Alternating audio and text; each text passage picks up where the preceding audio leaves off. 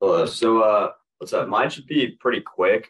Yeah. I just wanted to ask about my resume. Basically, I just started a search fund internship and I want to put it on my resume, but like I haven't really done anything that's like worth putting on like the description part. Like I've mostly just looked at companies and kind of put in information about their owners and whatever and kind of what business they are because it gets more complex later on. But I do want to send my resume out and apply places because some of the 2023 summer analyst spots are open. So I was kind of just wondering what I should put on my resume. Should I just put like, private equity analyst intern and then just wait to put the description, or should I just put something down? Um, I mean, one thing you could do is you can kind of project like what you think you will be doing, Okay. not just right now, but maybe a month from now, or a few weeks from now or whatever. Like realistically, by the time you like it really doesn't matter until like you actually like get into the interview and you're sitting in front of them, right? Okay. So like if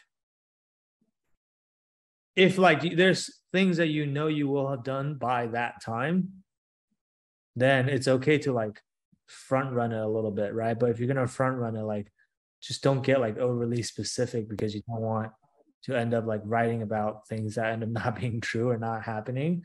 But if you're like Yeah. speaking about it in like very general terms at high level, like, I help source like, I don't know, 100 companies a week in the XYZ space that fit, these investment criteria because like the investment criteria is, I don't know, companies with, less than $10 million in revenue and at least $2 million in EBITDA, like whatever, right? Like I'm using like very broad parameters there. Like Yeah. you can write stuff where it's like you can't go wrong with this. Like this will like 95%.